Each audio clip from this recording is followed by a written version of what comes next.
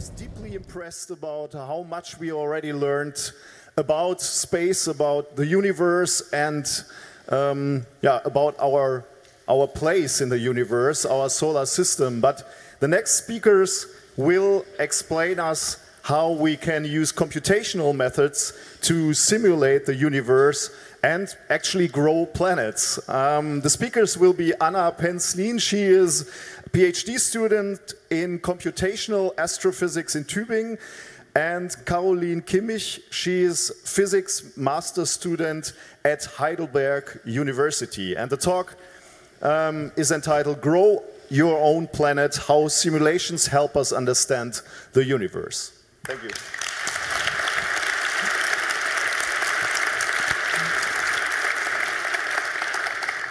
So, hi everyone.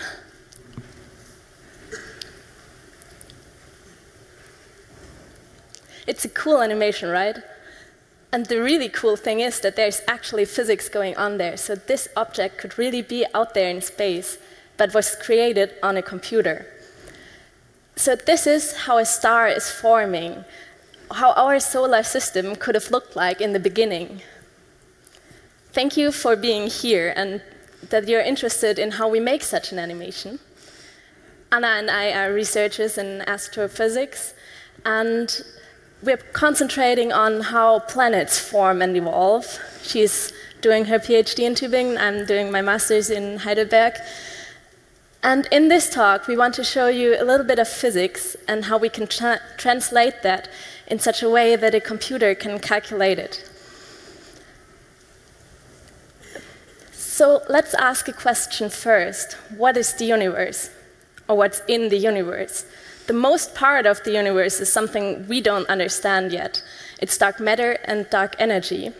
And we don't know what it is yet. And that's everything we cannot see in this picture here. What we can see are stars and galaxies. And that's what we want to concentrate on in this talk. But if we can see it, why would we want to watch a computer?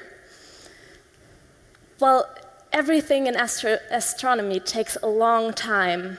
So each of these tiny specks you see here are galaxies, just like ours. This is how the Milky Way looks like. And we're living in this tiny spot here. And as you all know, our Earth takes 1 year to orbit around the Sun. Now think about how long it takes for the Sun to orbit around the center of the galaxy. It's 400 million years. And even the star formation is 10 million years. We cannot wait 10 million years to watch how a star is forming, right? That's why we need computational methods or simulations on a computer to understand these processes.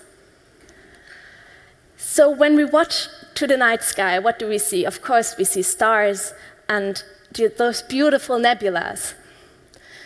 They are gas and dust, and all of these images are taken with Hubble Space Telescope. Oh.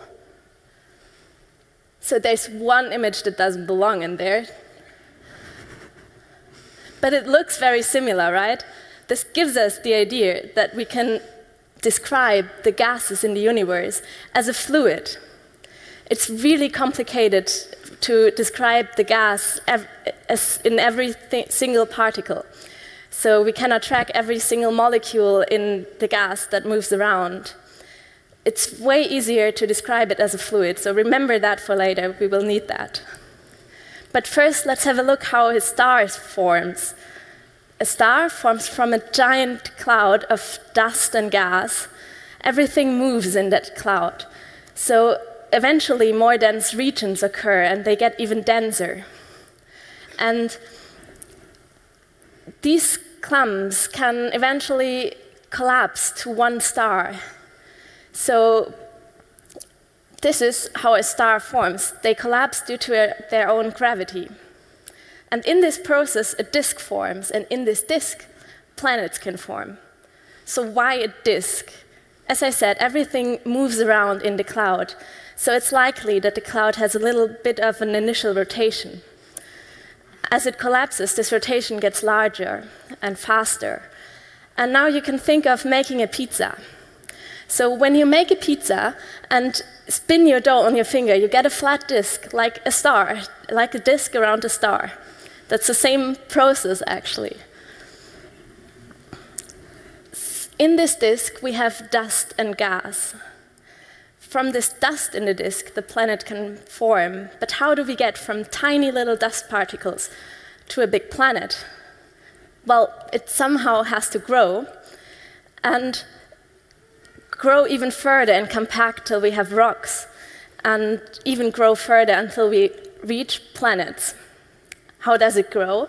Well, that dust grows, we know that. At least that's what I observed when I took those images in my flat. Well, so dust can grow and grow even further and compact. But when you take two rocks, we're now in this stage, when you take two rocks and throw them together, you do not expect them to stick, right? You expect them to crash and crack into 1,000 pieces. So we're standing on the proof that planets exist. How does this happen? And it's not quite solved yet in research. So this is a process that is really hard to observe because planets are very, very tiny compared to stars, and even stars are only small dots in the night sky. Also, as I said, planets form in a disk, and it's hard to look inside the disk. So this is why we need computation to understand the process, how planets form, and other astronomical processes. So let's have a look at how we simulate it on a computer. Okay, so somehow we have seen nature, it's beautiful, and it's just like a tank of water and a bubbly fluid we already have. So now we have this bubbly fluid here in the middle demonstrated, but now we have to teach our computer to deal with the bubbly fluid, and that's way too much single molecules to simulate them, as we already said. So there are two ways to discretize it in a way that we just look at smaller pieces. One is the Lagrangian description, just like taking small bubbles or balls of material that have a fixed mass. They have a certain velocity that varies between each particle, and they have, of course, a momentum because they have a velocity and a mass. And we create a number of those particles and then just see how they move around and how they collide with each other. That would be one way. That was described last year in a very good talk. I can highly recommend to hear this talk if you're interested in this method. However, there's a second way to also describe this, not just going with the flow of the particles, but we are a bit lazy, we just box it. So we create a grid. As you see down here, in this grid you have a certain filling level, a bit of a slope, so what's the trend there, and then we just look for each box, what flows in, what flows out through the surfaces of this box, and then we have a volume or a mass filled within this box. And this is how we discretize what is going on in the disk. And actually, since we are usually in the system of a disk, we do not do it in this nice box way like this, but we use boxes like those because they are already almost like a disk. And we just keep exactly the same boxes all the time, and then just measure what goes through the surface in these boxes. So this is how these two methods look like if you compute with both of them. So one was done by me. I'm usually using this boxing method, and the other was done by my colleague. You see these, like, when you look at them, at the colors, at the structure, here you have the slope inwards, you have the same slope inwards here, you have even this hilly structure here, the same here, but what you notice is you have these enlarged dots that are these are really the mass particles we saw before, these bubbles, and here you have this inner cutout. This is because when you create this grid, you have a very region at the inner part of the disk where the boxes become tinier and tinier, and, well, we can't compute that. So we have to cut out at some point the inner part. So here, when you go to low densities, these bubbles blow up and distribute their mass over a larger area, so it's not very accurate for these areas. And here we have the problem, we can't calculate the inner area. So both methods have their pros and cons and are valid. But now, foremost, we will focus on this one, just so we have this nice, actually, stream features. So, again, going back to the boxes, we have to measure the flow between the boxes. This flow, in physics, we call it flux. And we have a density, rho 1, a density, rho 2. And the flux is the description of what mass moves through the surface here from one box to the next. So if we write this in math terms, it looks like this. This says the time derivative of the density, meaning the change in the change over time. So how much faster or slower you go, that velocity would be a change in time. And then this weird triangle symbol, it's called nabla, is a positional derivative. So it's like a slope. So how do we change our position, actually? So if we look at the density over time, it should correlate to what inflow we have over position. That is what that says. So, and then we have in physics a few principles that we have always to obey because it's just almost common sense. One of them is, well, if we have mass in a box, well, like this, the mass should not go anywhere unless someone takes it out. So if we have a closed box and mass in that box, nothing should disappear magically. We should stay. It should all stay in this box. So even if these particles jump around in our box with a certain velocity, it's the same number of particles in the end.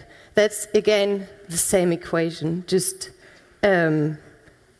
told in math. So a second very rudimentary principle is if we have energy in a completely closed box, so for example, these nice chemicals here, and we have a certain temperature, so in this case our temperature is low, maybe like outside around 0 degrees Celsius, and then we have these nice chemicals down here, and at some point they react very heavily.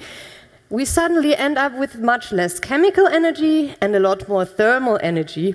But overall, the complete energy summed up here, like the thermal and the chemical energy, also the energy of the movement and the energy of potential added up to this variable u, that should not change over time if you sum up everything, because our energy is conserved within our closed box. And then the third thing is, I think you all know this, if you have like a small mass with a certain velocity, a very high velocity in this case, and it bumps into someone very large. What happens? Well, you get a very small velocity in this large body, and the smaller mass stops. And the principle here is that momentum is conserved, meaning that the velocity times the mass of one object is the same as then later for the other one, but since it's larger, this product has to be the same. That doesn't change. And we have also to, like in our simulations, to obey these rules. And we have to code that in so that we have physics in them. So you say, okay, this is really simple, these rules, right? But actually, well, it's not quite as simple. So this is the Navier-Stokes equation. It's a very complicated equation. It's not completely solved. And we have here all that is marked red are derivatives. Here we have our conservation law. That was the nice and simple part. But now we have to take other physical things into accounting for pressure, accounting for viscosity, for compression, so squeezing, and like how sticky is our fluid, and also gravity. So we have a lot of additional factors, additional physics we also have to get in somehow, and all of these also depend somehow on the change of position or the change of time. And these derivatives aren't really nice for our computers because they don't understand this triangle. So we need to find a way to write an algorithm so that it can somehow relate with these math formula in a way that the computer likes. One of the way to do is well, the simplest solution actually is just we say, okay, we have now this nasty derivatives, and we want to get rid of them. So if we look just at one box now, we say that in this box, the new value for the density in this box would be the previous density plus the flux in and out times the time step over which we measured this flux, right? And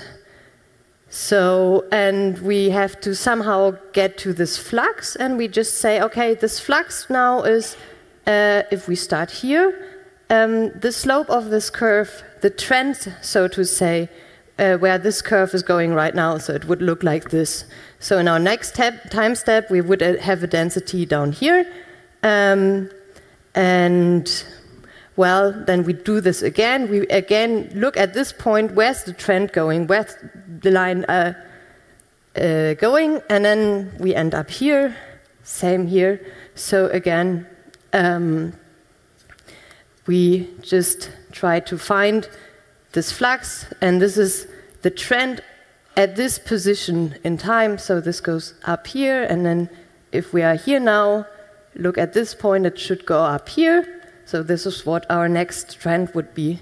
And we do this over all the times, and this is how our simulation then would calculate the density for one box over different time steps. So that kind of works. So the blue curve is the analytical one.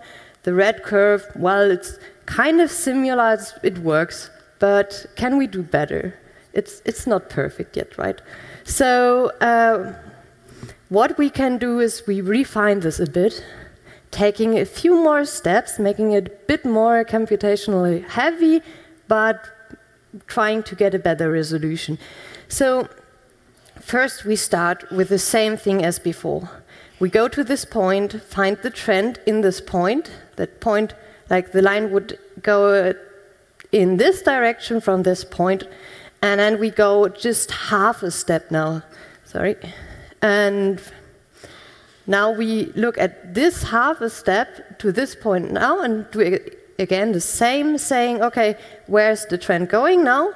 And then we take where this point would go and add it to this trend. So that would be that the average of this trend, of this exact point, and this trend, this dark orange curve.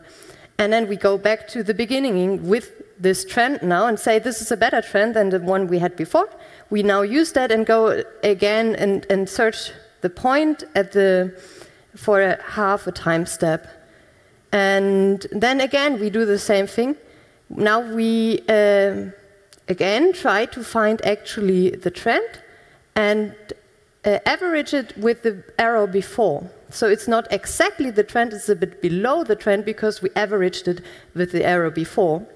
And now we take this averaging trend from the beginning to the top, like this. Okay, this is already quite good, but we can still do a little bit better if we average it with our ending point. So we go here, look, where is the trend going? That would go quite up, like this. And we average this and this together. And then we end up with a line like this. This is so much better than what we had before. It's a bit more complicated, to be fair, but actually it's almost on the line, so this is what we wanted. So if we compare both of them, we have here our analytical curve, so over time in one box, this is how the densities should increase.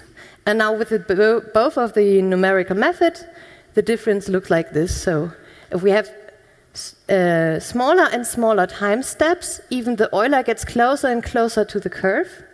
But actually the Runge-Kutta, this 4-step process works much better and much faster. However, it's a bit more computationally difficult. When we simulate objects in astronomy, we always want to compare them to objects that are really out there. So this is a giant telescope, well, consisting of a lot of small telescopes, but they can be connected and used as a giant telescope. And it takes photos of dust in the sky, and this is used to take images of disks around stars, and these disks look like this. So these images were taken last year, and they are really cool. Before we had those images, we only had images with less resolution, so they were just blurred blobs. And we could say, yeah, that might be a disk, but now we really see the disks. And we see rings here, thin rings, and we see thicker rings over here, and even some spirally structures here, and also some features that are not really radially symmetric, like this arc here. And it's not completely solved how these structures formed. And to find that out, a colleague of mine took this little object with the asymmetry here. And so this is the image we just saw, and this is his simulation. So this is how the disk looked like in the beginning, probably. And he put in 3 planets and let the simulation run. And so what we see here is that the star is cut out. As Anna said, we have to, so the grid cells in the inner part are very, very small, and it would take a lot of time to compute them all. So that's why we're leaving out that spot in the middle. And what we see here is 3 planets interacting with the material in the disk. And we can see that these planets can make this thing here appear, so that in the end we have something looking very similar to what we want to have, or what we really observe. So we can say 3 planets could explain how these structures formed in this disk. It's a little bit elliptical, you see that. That's because it's tilted from our side of line. It would be round if we watched at it face on, but it's a little bit tilted. That's why it looks elliptical. So we already saw we can put planets in the gas and then we create structures. One very exciting thing that we found in the last year, or 2 years ago it started, but then we found more, is this system, PDS-70. In this system, for the very first time, we found a planet that was still embedded completely within the disk, so the gas and dust. Usually because the gas and dust is the main thing that creates a signal, some radiation because of heat. We only observe that, and then we can't observe the planet embedded. But in this case, the planet was large enough and in the right position that we actually were able to observe some signature of accretion on this planet that was brighter than the rest of the disk. And then later, just this year, just a few months ago, we actually found out, well, this is not the only object here. This is very clearly a planet, but actually, like this spot here is also something. So we can see it in different grains, like every picture here is a different set of grains observed. And we can see this in five different kinds of observations. So there is a planet here, and then there's also something, we don't know what it is yet, but it's point-like and actually creates a feature that we reproduce in different kinds of observational bands or different kinds of signals here. And this is very interesting. For the first time, we actually see a planet forming right now within the disk. So a colleague of mine also is very interested in this system and started to simulate how do two planets in a disk change the dynamics of a disk. So here we have, of course, this disk is again tilted because it's not face on, it's like 45 degrees tilted, like not like this, but like this. And so he had it face on. So this is what his simulation looks like. So there are two planets, that these blobs here again, as in the simulation. Here we have a close-up. You can actually see this little boxes are actually our simulation boxes in which we have our densities. And then he just looked at how the planets would change the structure in the gas, and also how the gas would interact with the planets, shifting them around. And it's interesting. So the planets tend to clear out an area, open a gap within the disk, block a lot of gas around here, so you have a brighter ring here again, and then clearing out more and more. And at some point in the simulation, you saw they get a bit jumpy. So it's very nice. You also see that the planets induce in the whole disk some kind of features, like spiral features. And so a single planet will change the symmetry and the appearance of a whole disk. So the reason why the planet is staying at this point is that because we're rotating with the planet, so it's actually going around the disk, but the camera is rotating with the planet, so it's staying at the fixed place we put it in. Exactly.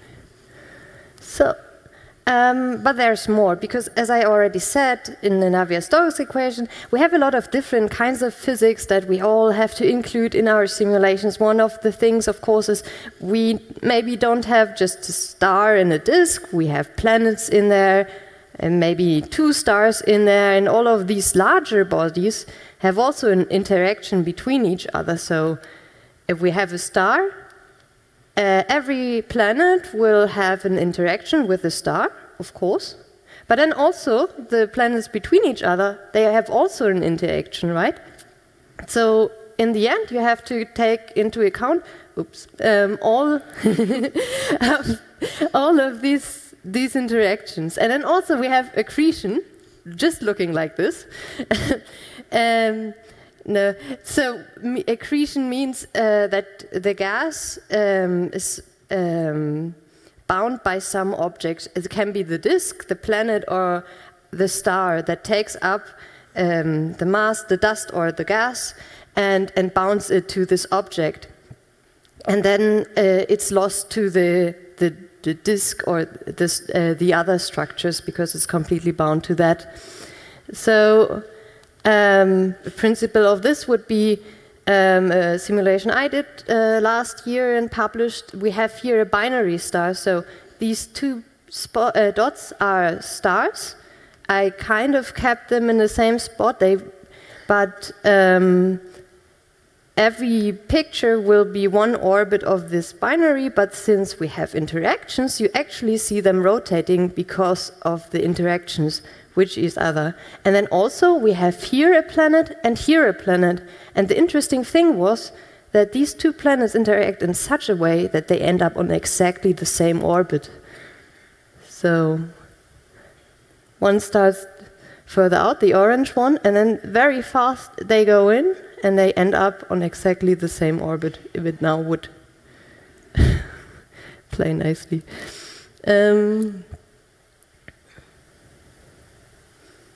It's a bit, okay.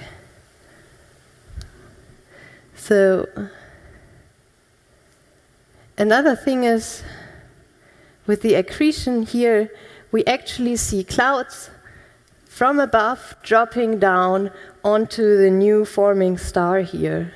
So all of this, what you see here, would be gas, hydrogen, and it's a very early phase, so the disk is not completely flat. It has a lot of material, and then you actually have this infall from above towards the star, and then the star keeps the mass. And we have to take this also into account in our simulations.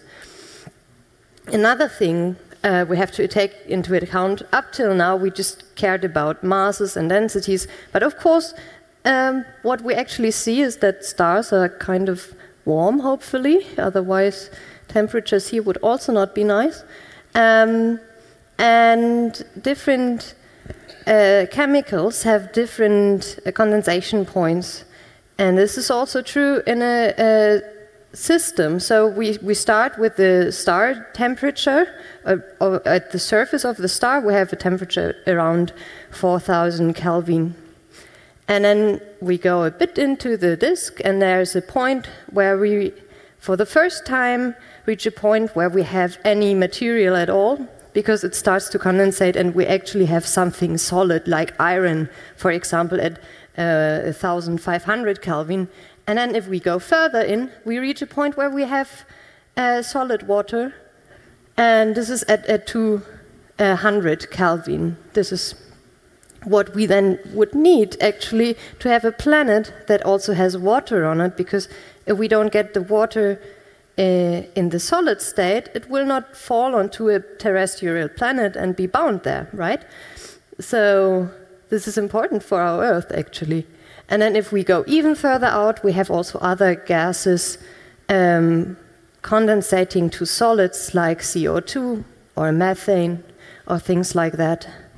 And since we only get water on a planet when we have a temperature that is low enough so that the water actually forms a solid, it's important for us to think about where that is in our forming disk. Where do we start to have a planet like Earth that could have some water, right?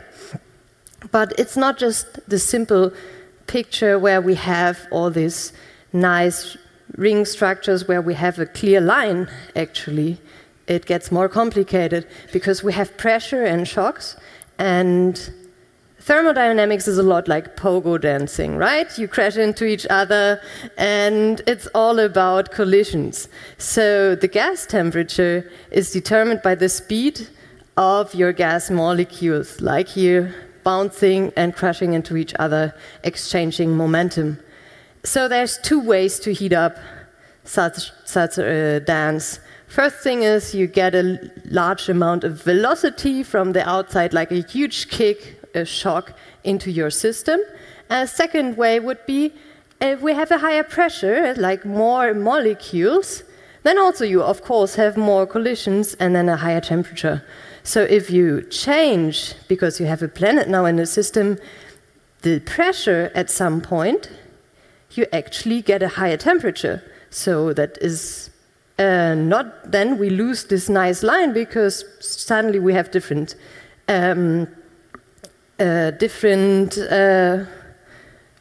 pressures at different locations. And a colleague of mine also simulated this, so it starts as 9th. So this is the initial condition. We just assumed, okay, if we have no disturbance whatsoever, we have our nice planet here at 1 AU, so same distance as Earth to the Sun. Here too, but here we assume that less heat gets transferred from the surface of the disk. And here we have a planet far out, like Jupiter or something. And now we actually let this planet change the structure of the disk, and what happens is we form these spirals. And within these spirals, we change pressure. And with this, actually, if you see this orange, everywhere where it's orange, it's hotter than the ice line. So we don't have water where it's orange. And where it's blue, we can have water. And the interesting thing is, even if we put a planet out here, like Jupiter, we still form these regions in the inner system where we have less water.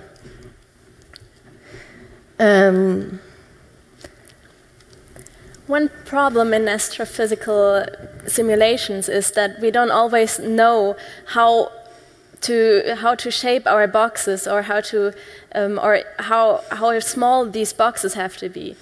So we use a trick to reshape the boxes as we need them.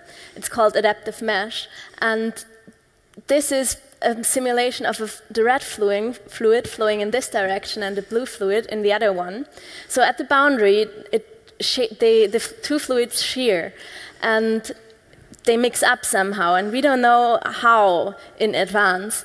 So we start a simulation, and as the simulation starts, we reshape those boxes here. So in the middle, we don't need much reshape, because it's not that complicated here, it's just a flow. But at the boundary, we see those mixing up of the two fluids. And so we reshape the cells as we need them. This is done in a program, in an astrophysical program called AREPO. We will later show you some more programs to use for simulations. But another simulation I want to show you first is also done with AREPO, and it's a simulation of the universe. So from here to here, it's very big. It's 30 million light years.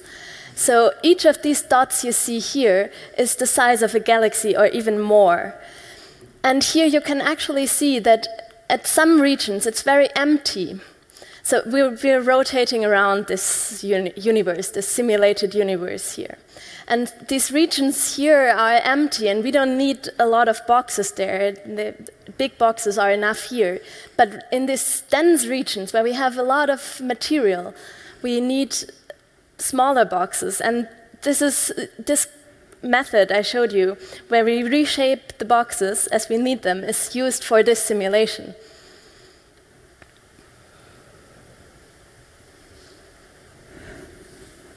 So actually you saw the beginning of the universe there, basically. Yes.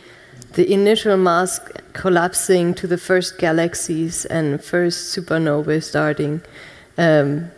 Very beautiful simulation. Okay.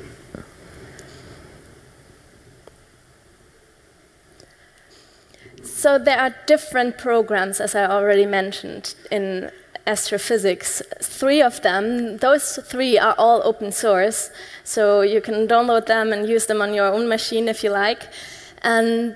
But there are a lot more. Some of them open source, some of them are not. Sometimes it's hard to get them.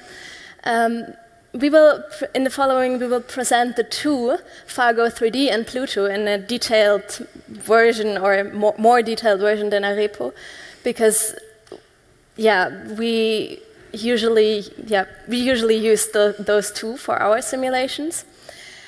What I want to show you with this slide is that depending on what you want to simulate, you need to choose a different program.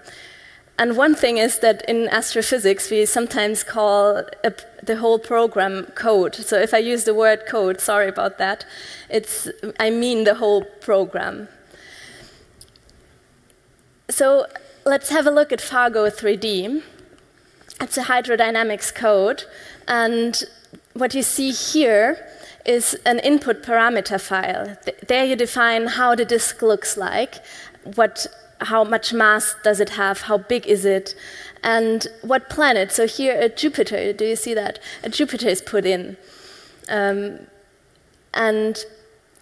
we also define how big our boxes are. This program is written in C, which is quite nice, because a lot of astrophysical programs are still written in Fortran. So this is good for me, because I don't know any Fortran. We can run this, and what's typical for Fargo, so that's a compilation, actually on my computer, so I don't need a fancy computer. I just did it on my small laptop. And now we run it. And now, typical for Fargo, as you will see, are a lot of dots. So here, it will print out a lot of dots. And it will create, at certain times, some outputs. And these outputs are huge files containing numbers. So if you look at them, they are not really interesting. They just are numbers in something like a text file. So a big part of astrophysics is also to visualize the data, not only to create it, but also to make images so that we can make movies out of them. For that, I prefer to use Python, but there are a lot of tools, Python, Matplotlib, but there are a lot of different tools to visualize the data. So this is actually that output, that first one we just saw. The Jupiter planet in the disk that I defined in this parameter file. And it's already started to do some spirals. And if I would have let it run further, then the spirals were more prominent. And yeah, now we have a planet here on our computer. Okay, so we also have Pluto. Pluto somehow is a bit has a bit more setup files. So what I need is 3 files here. Looks a bit complicated. To break it down, this file defines my grid and initial values, and the simulation time. Here we input actually what physics do we want to need, what is our coordinate system, so do we want to have a disk or just like spherical boxes or like squared boxes, and how is the time defined.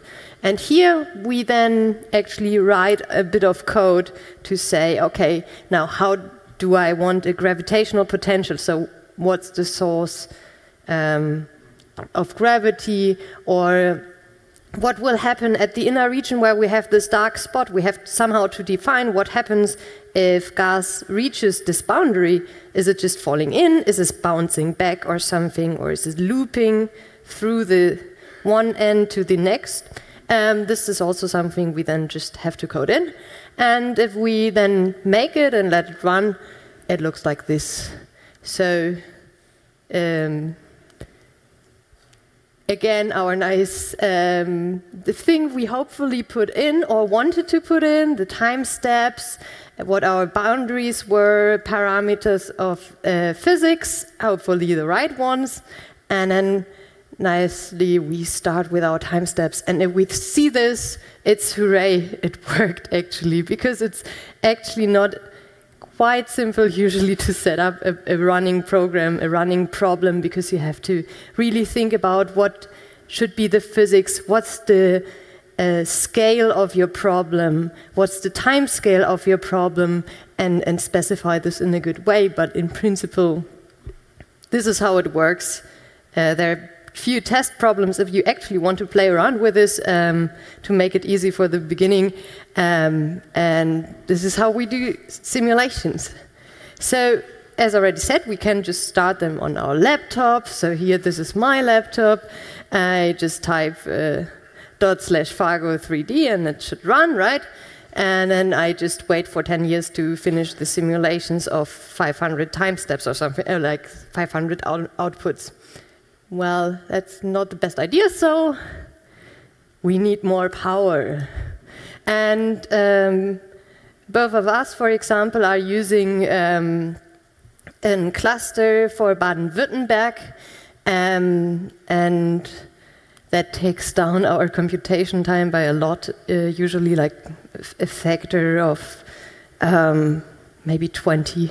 Which is a lot. So I would need on my computer maybe a year, and then I just need maybe 5 hours, a few days, or a week on this cluster, which is usually the simulation time, about a week for me.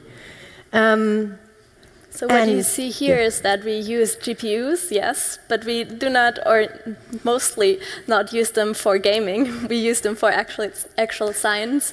Yeah, it would be nice to play on that, right? But yeah, that just said.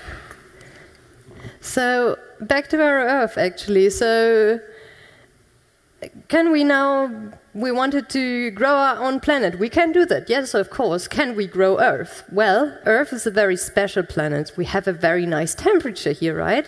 And we have not a crushing atmosphere like Jupiter, like a huge planet that we could not live under. We have a magnetic field that shields us from the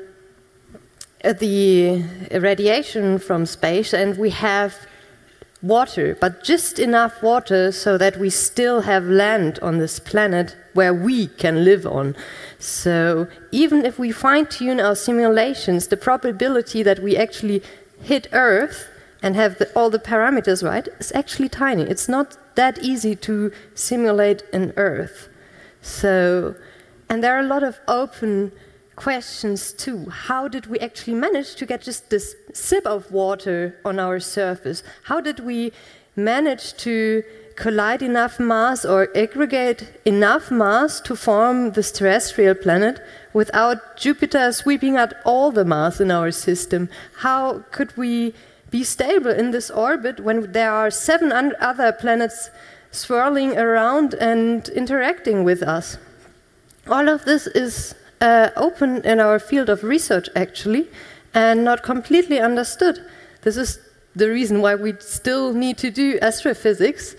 And even in all our simulations, there is no planet B, and the Earth is quite unique and perfect for human life. So please take care of the Earth and take care of yourself and of all the other people on the Congress. And thank you for listening. And thank you to everyone who helped us make this possible, and to the people who actually coded our programs with which we simulate. Thank you.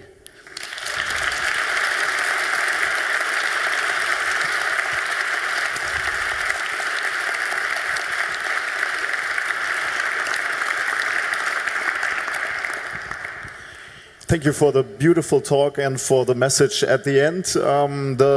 The paper is open for discussion, so if you guys have any questions, please come to the microphones. I'm asking my signal angel. No questions right now, but microphone 2, please. Yeah, thank you very much. Very beautiful talk. I can agree. I have 2 questions. The first is you showed you are using Navier-Stokes equation, but you have on the one hand you have the dust disk, and on the other hand you have solid planets in it. And so, yes. Are you using the same description for both, or is it a hybrid? It very much depends. Like this is one of the things I showed you, that for Pluto we write this C file that specifies some things, and about every physicist has somewhat his or her own version of things. So usually the planets, if they are large, they will be put in as a gravity source and possibly one that can accrete. And pebbles are usually then put in a different way. However, also pebbles are at the moment a bit complicated. There are special groups specializing in understanding pebbles because, as we said in the beginning, when they collide, usually they should be destroyed. If you hit 2 rocks very hard together, or 2 rocks together, they don't stick. If you hit them hard together, they splatter around, and we don't end up with just bigger objects. To explain, pebbles are small rocks, or like big sandstones or something like that. Yeah, so bigger rocks, but not very big yet. So, yeah. Yes, so it depends on which code you use, yes. Okay, I think. Very short, maybe one. Do you also need to include relativistic effects, or is that completely out? It's a good question. Mostly, if you have a solar type system, you're in a range where this is not necessary. For example, with the binaries, if they get very close together, then at the inner part of the disk, that is something we could consider. And actually, I know for Pluto, it has modules to include relativistic physics too, yes. Thank you. Okay, we have quite some questions, so keep them short. Number one, please. Thank you. Yeah, thank you very much for your interesting talk. I think you had it on your very first slide that about 70% of the universe consists of dark matter and energy. Is that somehow considered in your simulations, or how do you handle this? Well, in the simulations we make, we're doing planets and disks around stars. It's not considered there. In this simulation we showed you about the universe, at the beginning the bluish things were all dark matter, so that was included in there. Okay, thank you. Okay, microphone 3. Oh, hi, thanks. Sorry, I think you talked about 3 different programs. I think Pluto, Fargo 3D, and a third one. I was wondering, say you're a complete beginner, which program would you suggest is like more used, like if you want to learn more, which one is user-friendly or good to start with? I would suggest Fargo first. It's kind of user-friendly, has somewhat good support, and they are always very thankful for actual comments and additions if people actually are engaged in trying to improve on that, because we are physicists, we're not perfect programmers, and we're also happy to learn more. So yeah, Fargo I would suggest. It has some easy ways of testing some systems and getting something done. And it also has a very good documentation and also a manual how to make the first steps on the internet. So you can look that up. Awesome, thank you. Let's get one question from outside, from my signal angel. Thank you for your talk. There's one question from ISC. How do you know your model is good and when you can only observe snapshots? Oh, that's a good question.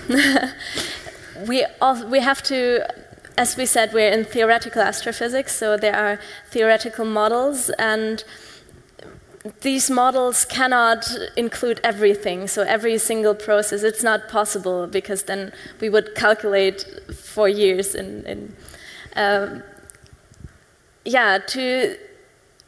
To know if a model is good, you have to...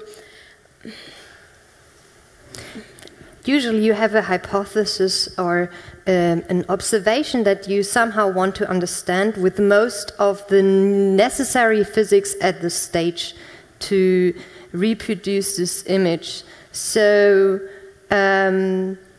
also from the observation we have to take into account what our parameters kind of should be, how dense the end of the simulation should be, and things like this. So by comparing to observations, that's the best measure we can get if we kind of agree.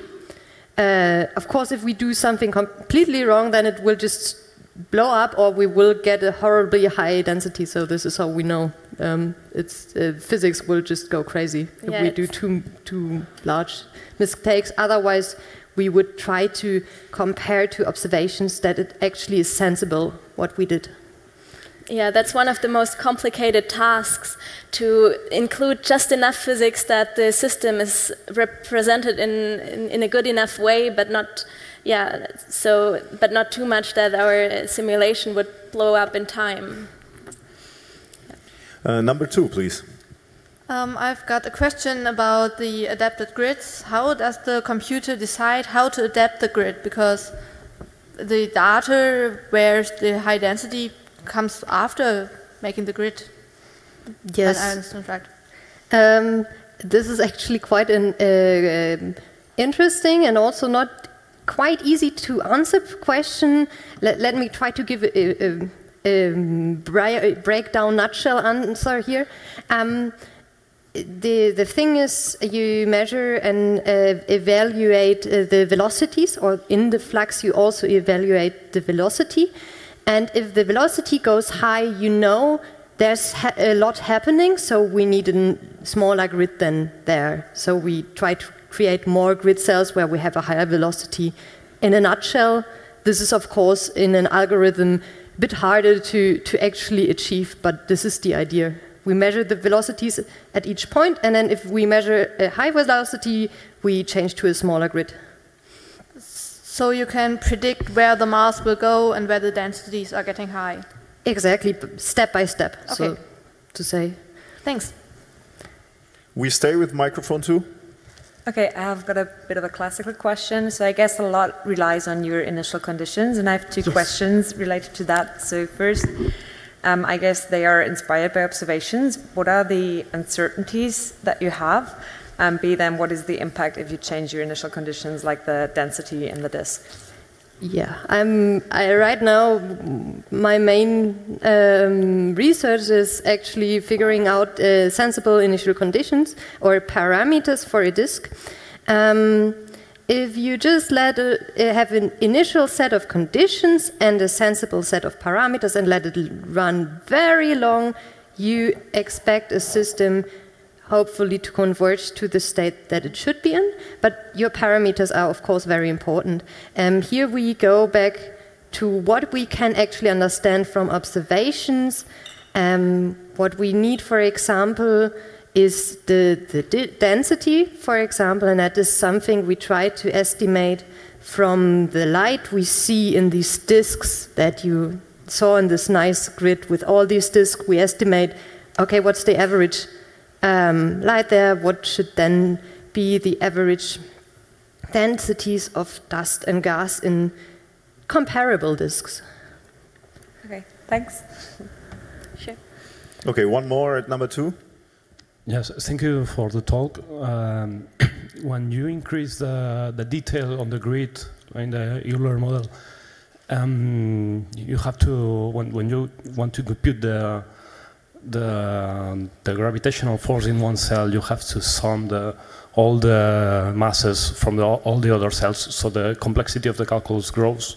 Yes. Quadratically at the square of the. How do you solve that? Yes, or just put more CPUs?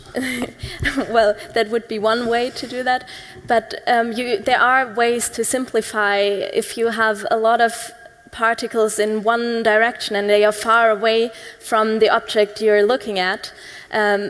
So if you have several balls here and one ball here, then you can include all these balls, or you can think of them as one ball. So it depends on, you look at, so how you define how many particles you can take together is when you look at the angle of this of the